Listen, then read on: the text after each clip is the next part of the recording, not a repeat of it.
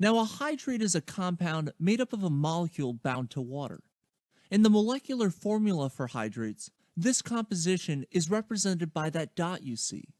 It just means that for every molecule of CuSO4 copper sulfate, there is a certain number of water molecules bound to it. Our job in this lab is to figure out what that ratio is, or in other words, what is the value of X. To do this, we're going to figure out what percent of the hydrate is water. After measuring the initial mass, we're going to heat up the hydrate so that all the water evaporates, leaving us with the final mass that is just the copper sulfate. We can then use the final and initial masses to find the percent water by mass of the hydrate, and ultimately, we can use moles to figure out what X is. So, let's get started. Okay, so the materials that you're going to need for this experiment is first, tripod stand. Okay, so this is tripod stand. And then we're going to need clay triangle, or you can use wire gauze. Okay, so either clay triangle or wire gauze. And then we have crucible together with the lid. This is crucible tongue, lighter, spatula, Bunsen burner, and also the materials that we're going to use is hydrated salt. Okay, so we have two hydrated salt here. The first one is copper sulfate and the second one is barium chloride. Okay, so the first step is you have to wash the crucible.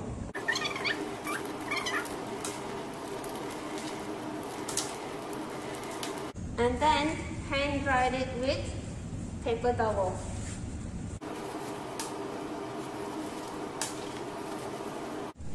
After that, we are going to heat this crucible and lid with Bunsen burner, okay, to remove any excess moisture from the crucible.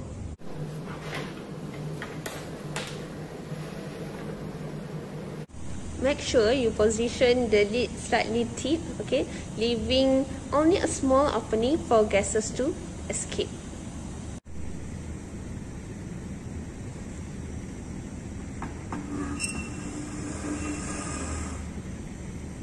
Okay, allow this crucible to cool at room temperature before we wet the mass.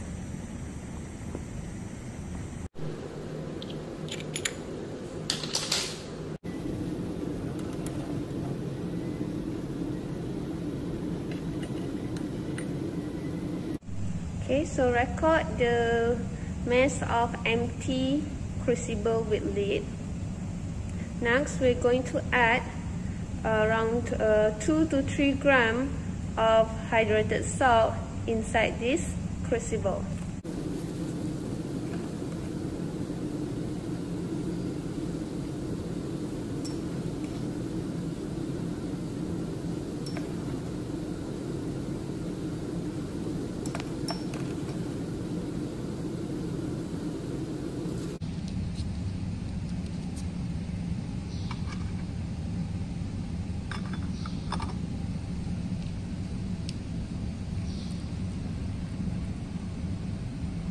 Got the final mass, okay, of hydrated salt, crucible and lid.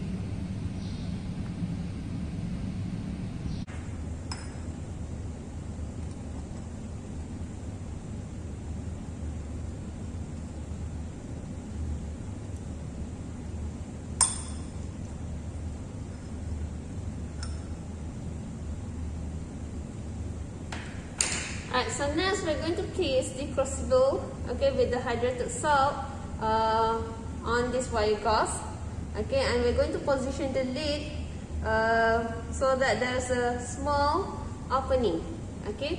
Make sure it is small, okay. Too large opening will allow the hydrate to spatter out of the crucible, okay. So now we're going to heat the crucible.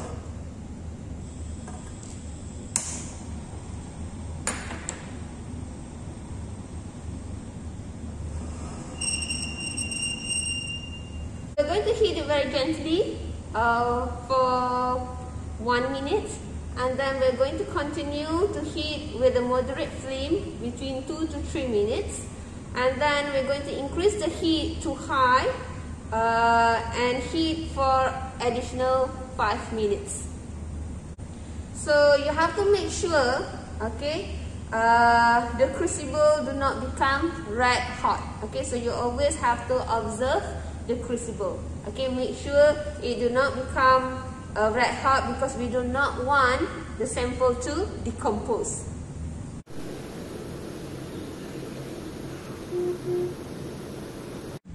After the crucible have cooled to room temperature, okay, we're going to weigh the crucible and the anhydrous salt.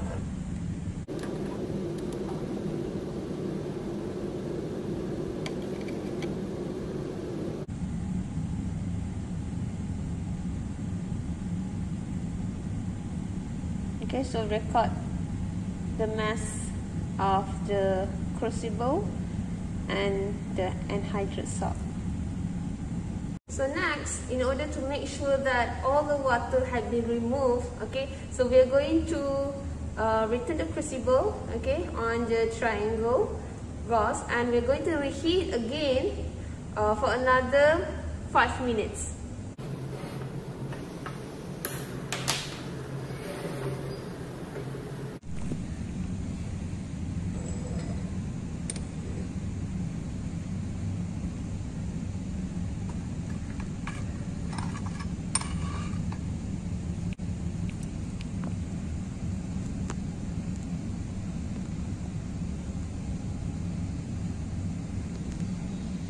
Okay, so since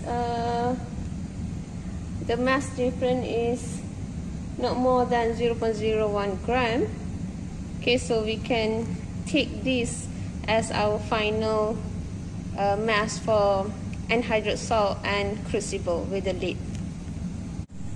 Okay, so we can see the difference in color, okay, before and after for copper sulfate. Okay, before it is in blue color, and after heating it become white in color.